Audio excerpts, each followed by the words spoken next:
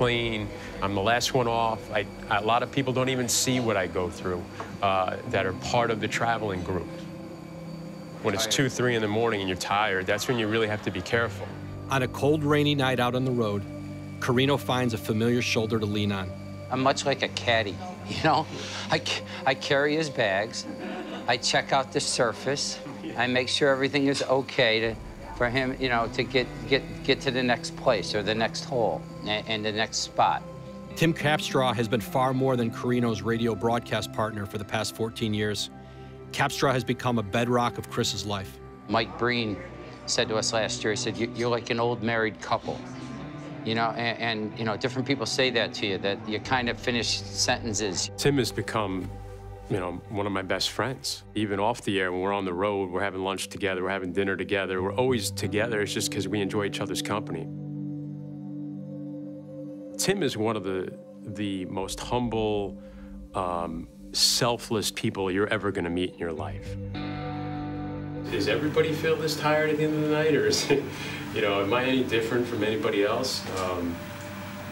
You know, I just feel tired, and you know, luckily what I go through is not a lot. It's not pain. It's just some weakness.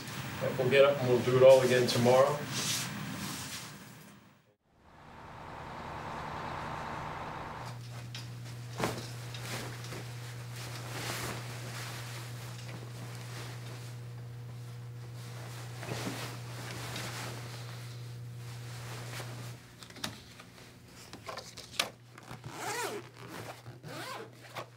Another day, another city on the unforgiving NBA travel grind.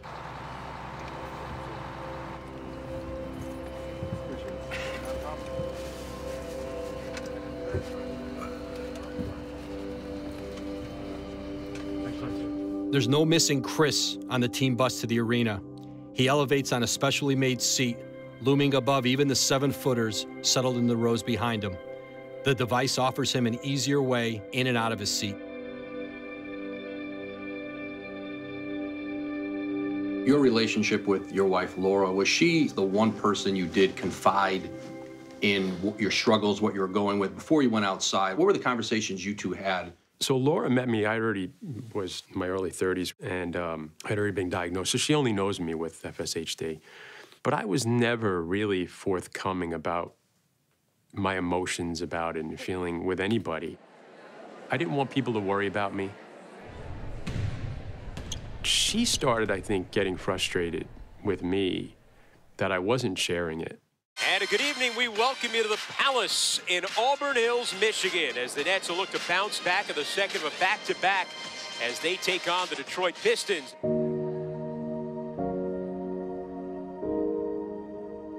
What was the toll it would take on you as his partner? When you love someone, you just pretty much do what's needed to be done. You know, some days it was hard, but, you know. She's a strong woman.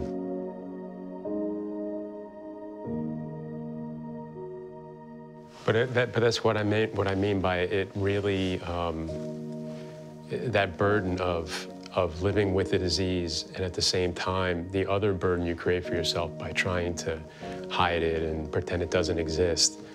From every corner of his personal and professional life, support would wash over Carrino. But none touch him as deeply as the way this life turn has connected him to his boy, Christopher Jr. When Chris talks about FSHD, obviously when he talks about his son, it's the biggest, kind of hits me, everybody, you know, in a difficult, you know, a tough way. We go to a ball game or something, he's always kind of looking out for me. I don't want him to bump into you, or, you know, are we gonna sit someplace, you gonna be all right when we sit here? You know, like he's always looking out, and part of me just hates the fact that he's gotta worry about that and that he's gotta know about that stuff, but he's growing up as just a wonderful young man. Research shows that there's a 50% chance a parent with FSHD will pass it down to their child. He will ask me from time to time, you know, Mommy, do you think I have FSHD? But we have a great pediatrician who is very familiar with FSHD, and she monitors Christopher over the years, and she doesn't think he has it, but one day we will give him a blood test, and we will find out, definitely. If there was something we can do, if there was a treatment, then obviously it would behoove us to get him tested so that we can start the treatment. But if there's nothing that can be done for him right now, then let's let him be, you know, not have that label right now until, you know, cross that bridge when we have to cross that bridge.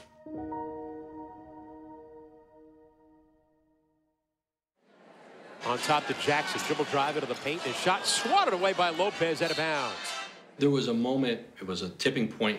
It was in the diner. We were having breakfast that morning, and we were sitting in a booth, and it took him about 15 minutes to get out of the booth that day, and I got really upset. So when we came home, I said, it's time for you to acknowledge what's going on. You made a name in the media for yourself.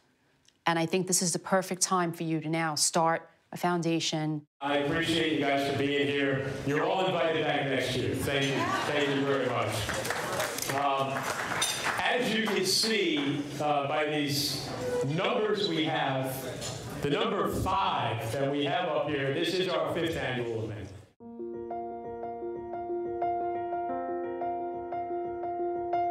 Five years ago, Chris and Laura Carrino started the Chris Carrino Foundation for FSHD, a nonprofit that has generated hundreds of thousands of dollars to fund research in universities and clinics around the country and world. Your son, Chris Jr., he's been part of this whole process with you. You see him at the fundraising dinner every year, playing a role that he's learning some values of giving and being selfless through this process you're going through. When he's at that foundation dinner, he wants to be such a help. He wants to go out and he shakes down so many people for money and sells hats or shirts or whatever it is, or raffle tickets. And he really takes pride in being a part of it. I was getting ready to shoot a promotional video for our first dinner. When he comes, you know, bopping in, he's like, you know, if I have muscular dystrophy one day, it's not gonna really matter. It's not really gonna be like I have it, because there'll be a cure from your foundation. And I mean, I was like, that blew me away. The Carrino Foundation has raised over $500,000 for research. What's more, one of the foundation's grants sparked a promising breakthrough in the search for a cure. A $125,000 earmark to Dr. Peter Jones and his research team at the University of Massachusetts. Jones had run dry of funding until he was connected with the Carrino Foundation. They took a chance on us. This was a lifeline to this mouse project. We saw what the hurdle was that everybody had been kind of missing. And this mouse is spectacular. We are able to recapitulate many of the aspects of FSHD. If you're early diagnosed, you know, slowing it down, if you could give somebody 10 more years before they maybe have to be wheelchair bound, for example, that would be a big deal. It's quality of life. And I do believe that we will have that type of therapy within the near future.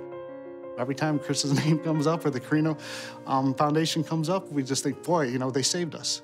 And that is the truth, is that this project could have died without this mouse getting going, without that investment and their faith that in us, that we knew what we were doing. The foundation partnered with St. Louis University on a social media campaign called Dance and Donate. This time, it was Nets players Brooke Lopez and Rondé Hollis Jefferson delivering for the Carrino cause.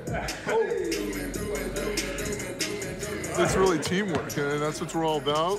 You know, Rondé is a rookie, so we're trying to initiate him to our group, show him what we're all about. The bottom line, we got to be there for each other, we got to trust each other, and I felt like we absolutely did this fantastic job, spectacular job of that in this video. And the Pistons defeat the Nets here in Auburn Hills. The final, Detroit 103, the Nets 89.